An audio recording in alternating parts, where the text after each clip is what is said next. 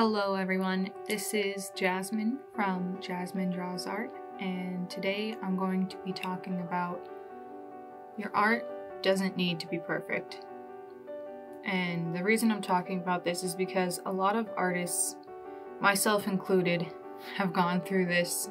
I'm pretty sure if you haven't, then maybe you're not a true artist. I'm just kidding, but the whole point of this is when you're drawing something and you want it to be a certain way and it doesn't turn out, you get discouraged, right? You're like, every time I want to draw something, it doesn't come out the way I wanted it. Therefore, it's useless. I don't want it. I have to start over. My work is no good. Now, that's obviously really bad for your mental health, really bad for your creativity. You really have to learn how to just draw, let go, and realize not everything has to be a masterpiece, not everything has to be exactly the way you pictured it or the reference. It doesn't have to be photorealistic, it doesn't have to be the most smooth lines, it doesn't have to be the best shading. You can draw things that suck. It doesn't have to look good. You can draw things that, it's not considered beautiful. You can draw anything you want. But you have to just learn to sometimes draw for yourself, draw for practice, have some patience with yourself, take some time to just do kind of like a brain dump on paper, a mind dump. Just let it all out. Just draw a whole bunch of different things or paint or whatever kind of medium you use and just go all in with it. Because when you put so much pressure on yourself to do something that has to be just a certain way, you're actually stunting your growth. You're not allowing yourself to be like, okay, well, I made a mistake, I'll learn from it next time. Instead, you just stop yourself in your tracks right there and you start walking backwards. And that's not going to help you get anywhere. That's not going to help you get any progress when you're drawing. Drawing is all about practice and mistakes. Yes, it is about mistakes. Art would not be art if there weren't mistakes that you had to learn from. No artist would be where they are now if they didn't make mistakes all the time. I'm not saying you should do it on purpose. I'm saying that when you do make one, you should really just try and be like, okay, what I don't like about this one is because this happened. And then you can look up, maybe if you don't know how to do it yourself, you can look up how to do it and you can follow tutorials, or you can just keep trying until you get the result that you want on your own. It all depends on how you feel comfortable learning and exploring your talent. Drawing isn't meant to be okay, be all end all, this is it. If I ruin this, then everything I do after this is just garbage and I'll never make art again. I should give up. This shouldn't be happening. And unfortunately, yes, a lot of people do this. I have done it a lot. I always try and push past it though, because I know what comes afterwards. And the older I get, the more I realize that it's okay to make a mistake, it's okay to screw up, it's okay to make something ugly, make something you don't like. You don't have to like everything you make. Just like how in life you don't have to like everything you do, but you learn from it, and next time you know, hey, maybe I'll try and do this better, or I won't do that next time. And you just kind of have to keep moving on with it until you get to a place where you're comfortable with making whatever you make, for the sake of creativity, for the sake of your mental health, for the sake of working on projects, anything you do. Art is a highly stressful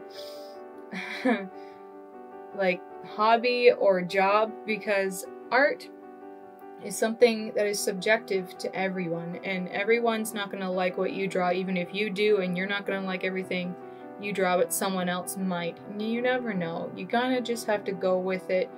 And it's not like you have to, announce to the world, hey, everything I've ever made you have to see. You can keep some things for yourself. You don't have to be like, oh, I don't want to show this to anyone. Well, don't.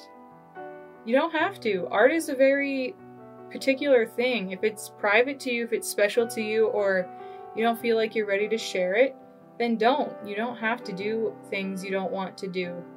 And even though we love art as artists, it can be very stressful, as I mentioned, because when you are making things and you feel pressured to always produce a finished piece, always have the perfect composition, always have the perfect layout, have the perfect picture, scanning, like photo quality, all of that.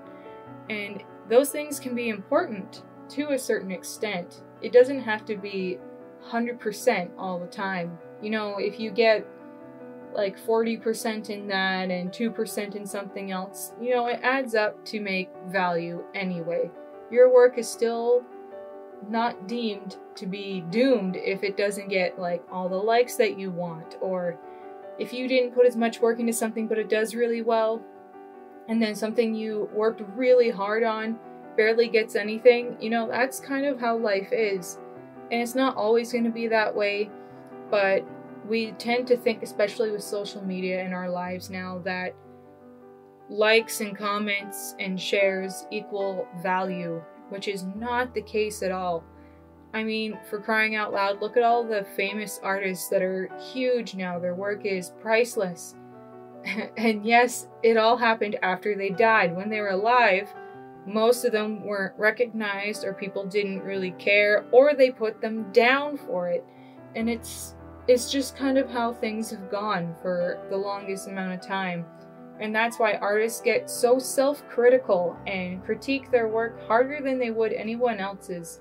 And they really just dampen their spirits to making art. And so they work themselves to burnout, which is not good either. You can practice and practice, but don't do anything that's going to make you hate art and not want to do it anymore. Because what's the point of that? What's the point of choosing this profession, something that you love to do as a hobby, and then ruining it for yourself? You have to take time to do things for your own self-interest, something that you find enjoyable or just relaxing, no pressure.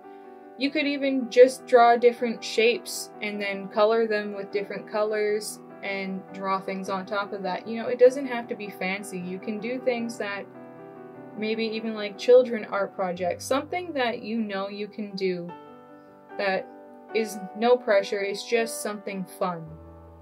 Art should be about enjoying it and trying to reach your potential without forcing yourself to constantly do something.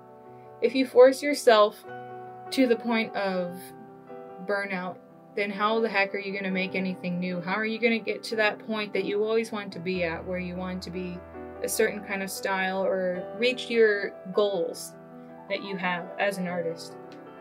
You need to be patient. You need to take the time, put in the time, and you need to know when to step away, take a breath, come back to it with fresh eyes, fresh mindset, and just put yourself to work.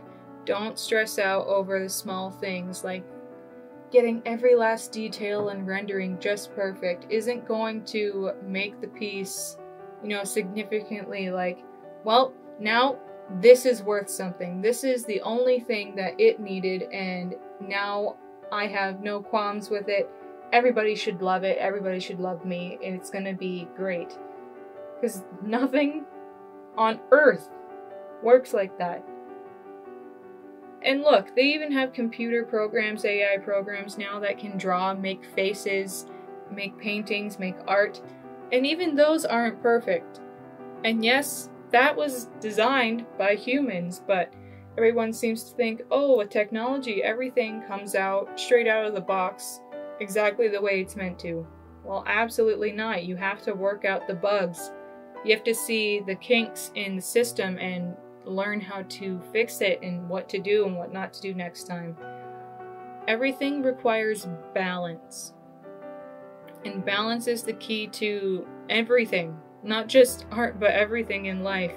You know, you gotta take care of your mental health, your physical health, your well-being in all aspects of life. And that also applies to anything art-related or something that you enjoy doing. Art should be about joy and coming up with something you had never thought of before, or making a piece that didn't exist, something that didn't exist before. Think about how profound that is. As humans, we can make something that didn't exist before. Before we made it, it was not in the universe at all. And yes, I know you can draw from photos and all that, but nobody made it except you. You are the only person that could make your art your own. And see, look, all these drawings aren't completely perfect, but I had fun doing it. Thank you so much, you guys, for watching this video. Make sure to like this video if you enjoyed it and to subscribe for more content. I hope to see you guys in the next video. Bye!